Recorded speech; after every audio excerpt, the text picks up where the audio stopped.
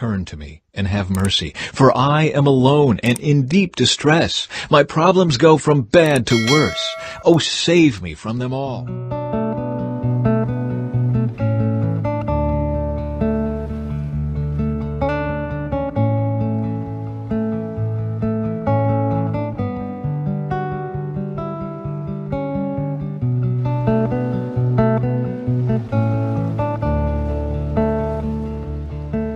Turn to me and have mercy, for I am alone and in deep distress. My problems go from bad to worse. Oh, save me from them all. Feel my pain and see my trouble. Forgive all my sins. See how many enemies I have and how viciously they hate me. Protect me, rescue my life from them.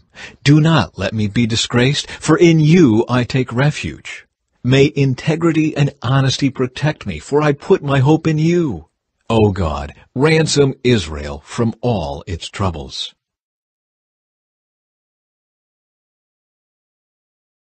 Jesus left Tyre and went up to Sidon before going back to the Sea of Galilee and the region of the 10 towns.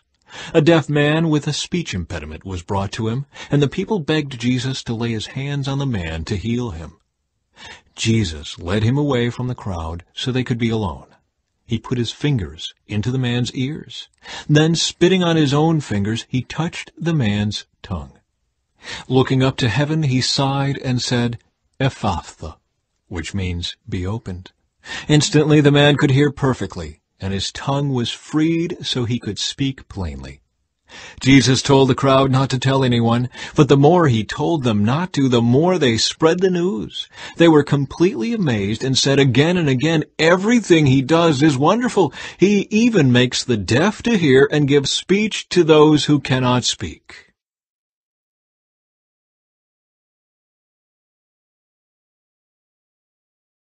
About this time, another large crowd had gathered, and the people ran out of food again. Jesus called his disciples and told them, I feel sorry for these people. They have been here with me for 3 days, and they have nothing left to eat. If I send them home hungry, they will faint along the way, for some of them have come a long distance. His disciples replied, How are we supposed to find enough food to feed them out here in the wilderness? Jesus asked, How much bread do you have? 7 loaves, they replied. So Jesus told all the people to sit down on the ground. Then he took the 7 loaves, thanked God for them, and broke them into pieces. He gave them to his disciples, who distributed the bread to the crowd.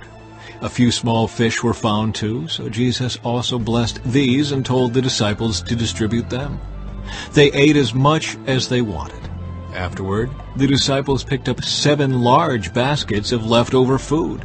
There were about 4,000 people in the crowd that day, and Jesus sent them home after they had eaten.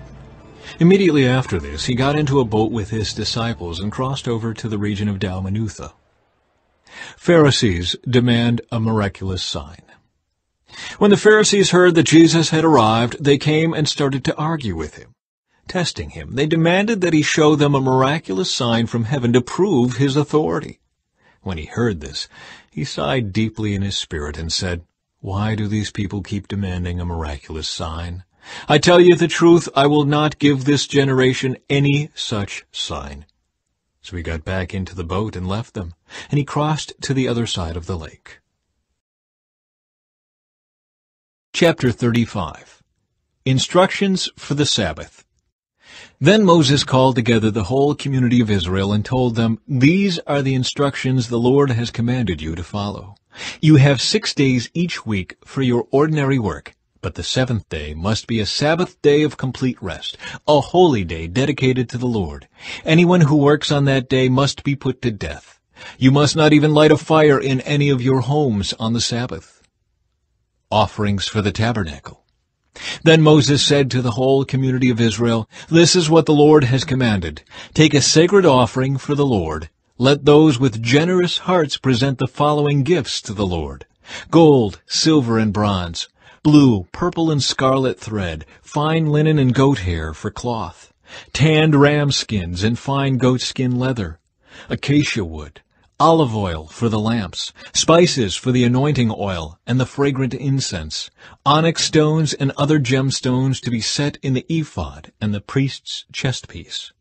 Come, all of you who are gifted craftsmen, construct everything that the Lord has commanded: the tabernacle and its sacred tent, its covering, clasps, frames, crossbars, posts, and bases, the ark and its carrying poles, the ark's cover, the place of atonement, the inner curtain to shield the ark, the table, its carrying poles, and all its utensils, the bread of the presence. For light, the lampstand, its accessories, the lamp cups, and the olive oil for lighting, the incense altar and its carrying poles, the anointing oil and fragrant incense, the curtain for the entrance of the tabernacle, the altar of burnt offering, the bronze grating of the altar and its carrying poles and utensils, the wash basin with its stand, the curtains for the walls of the courtyard, the posts and their bases, the curtain for the entrance to the courtyard, the tent pegs of the tabernacle and courtyard and their ropes, the beautifully stitched garments for the priests to wear while ministering in the holy place, the sacred garments for Aaron the priest, and the garments for his sons to wear as they minister as priests. So the whole community of Israel left Moses and returned to their tents.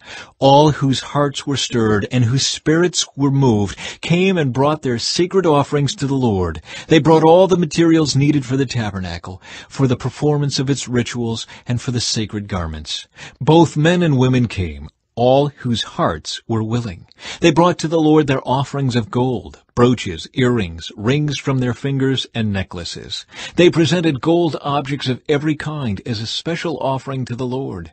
All those who owned the following items willingly brought them: blue, purple, and scarlet thread, fine linen and goat hair for cloth, and tanned ram skins and fine goatskin leather. And all who had silver and bronze objects gave them as a sacred offering to the Lord, and those who had acacia wood brought it for use in the project. All the women who were skilled in sewing and spinning prepared blue, purple, and scarlet thread, and fine linen cloth. All the women who were willing used their skills to spin the goat hair into yarn. The leaders brought onyx stones and the special gemstones to be set in the ephod and the priest's chestpiece. They also brought spices and olive oil for the light, the anointing oil, and the fragrant incense. So the people of Israel, every man and woman who was eager to help in the work the Lord had given them through Moses, brought their gifts and gave them freely to the Lord. Then Moses told the people of Israel, "The Lord has specifically chosen Bezalel, son of Uri, grandson of Hur, of the tribe of Judah. The Lord has filled Bezalel with the Spirit of God, giving him great wisdom, ability, and expertise in all kinds of crafts. He is a master craftsman, expert in working with gold, silver, and bronze. He is skilled in engraving and mounting gemstones and in carving wood. He is a master at every craft, and the Lord has given both him and Aholiab, son of Ahisamach, of the tribe of Dan, the ability to teach their skills to others. The Lord has given them special skills as engravers, designers, embroiderers in blue, purple, and scarlet thread on fine linen cloth, and weavers. They excel as craftsmen and as designers."